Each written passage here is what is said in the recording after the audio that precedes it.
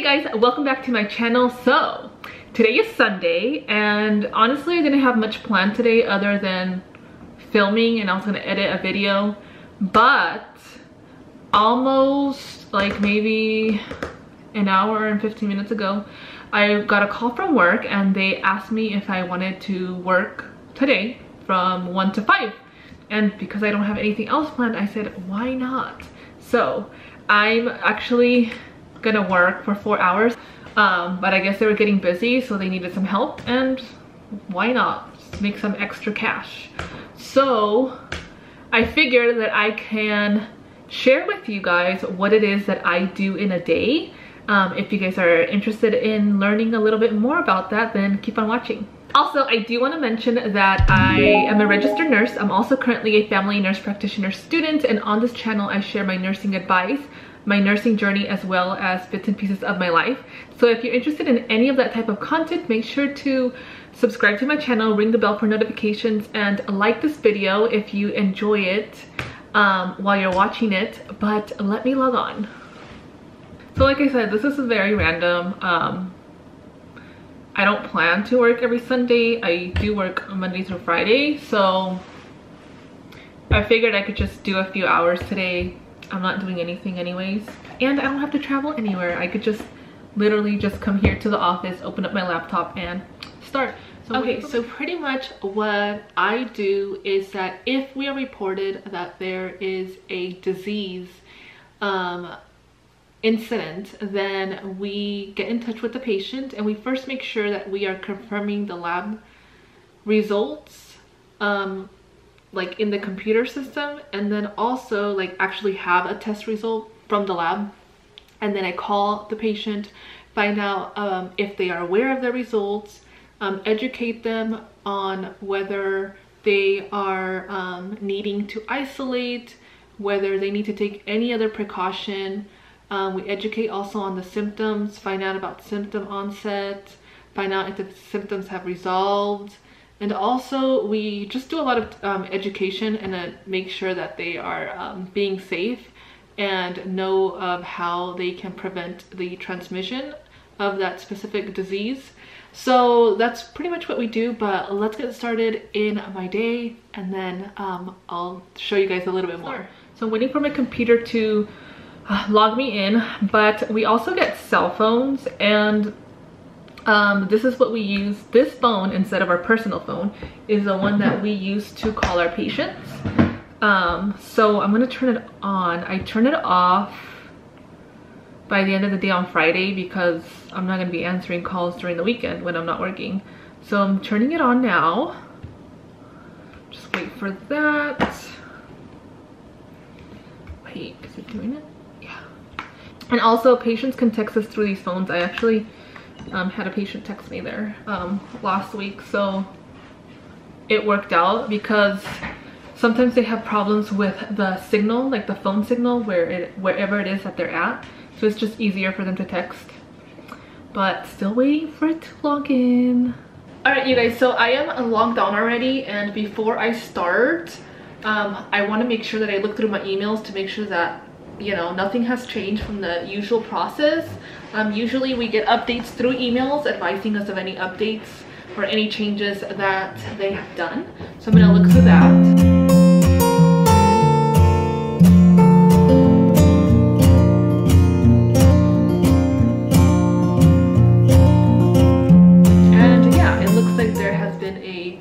Process change, so that is why I look at my emails, because it's important. It's a part of my job to inform patients of these specific processes, and there has been a change, so let me look. I also need to charge my laptop. Also you guys, I got this pen for my birthday, my last birthday, from my coworker, and I found it today and I was all happy because it says my name. Okay, so I just finished reviewing my emails and I'm just writing down emails that I need to follow up tomorrow on Monday. I'm not going to follow up on those today just because it looks like they're really busy and I'm gonna work on those cases, other cases instead. I'm also going to quickly update my timesheet. It was due yesterday, but because I picked up today, I'm just gonna put in those 4 hours for today so I could just get it over with because the supervisor needs to approve it. And then I'll also start logging on to all the other programs that I need to access for today. And once again, you guys, if you guys do not have a book where you guys can keep all your username and passwords, I highly advise that you do get one because it is very convenient, especially if you work in an office job. Not at the bedside, but at the office, definitely I advise that you have one. It's so much easier than trying to remember all your passwords. Alright, you guys, so I do have 10 cases scheduled for me today. And I'm probably not gonna finish all of them, but I'll try my best. I'm not that fast yet. So it looks like it's a couple, so I'll have to get information from both of them, and they're 2 separate cases. Just because they're in one household doesn't mean it's one case. It's actually 2 separate cases for each person.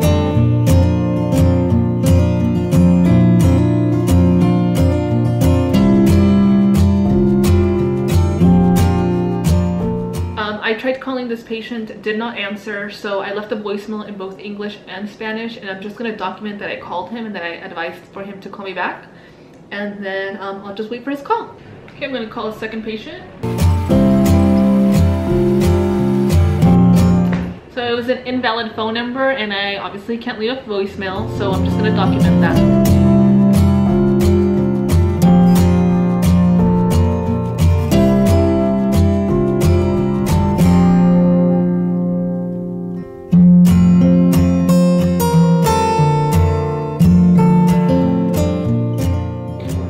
For example, these 2 patients, I wasn't able to get in touch with them, and it looks like they weren't able to get in touch with them yesterday either. So I'm just gonna send a letter to them so that they can call me back. It's just a general letter advising for them to please call me back.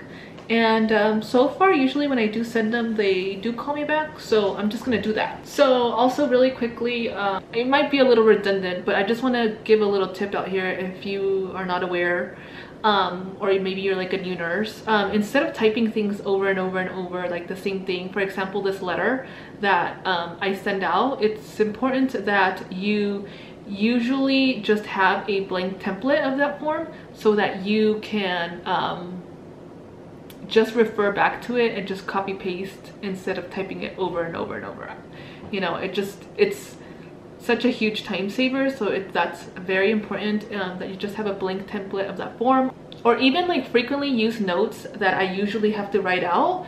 If it's the same thing over and over, I just write them on a Word document, save those notes, and then copy paste them into the charts because it's faster and it saves you a bunch of time. So if that's something that you find yourself doing, typing the same thing over and over and over, just create a Word document, save it there, and then just copy paste each time you have to write that note. Also make sure that you have both in English and Spanish. So for me, I call a lot of Spanish patients as well, so I make sure that I save the templates for both English and Spanish speaking, so I just copy paste that. So yeah, make sure that you're doing stuff like that. It saves you a lot of time.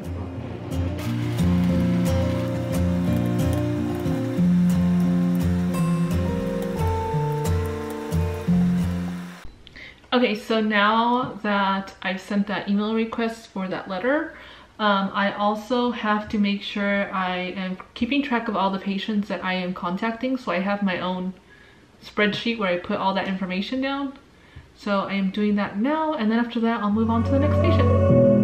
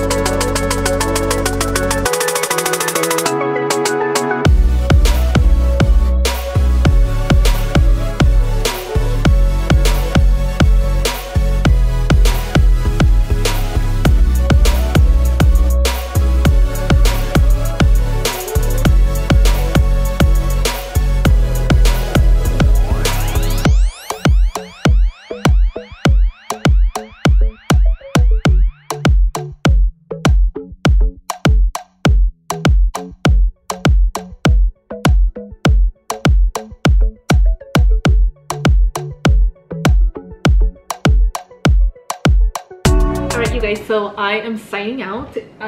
It's about 5:10 and I called everybody. I don't remember, and I did not want to count because my neck is hurting a little bit, but I did call everybody who was on the list. I think I mentioned it earlier in this video how many people were on my list. So I called them, but not everybody answered, but at least I got through all of it today. And then tomorrow I'll follow up on emails that I had from Friday, and then also follow up on the ones that didn't call me back today. But yeah, I hope that you guys enjoyed this video. I am hungry, so I'm gonna go eat. I actually didn't have any breaks. I just went to the restroom, and that is the beauty of working from home though. Like, you could just get up and go get a snack or go to the bathroom whenever you want. But yeah, I hope that you guys have a wonderful day. If you guys have any questions, make sure to comment down below.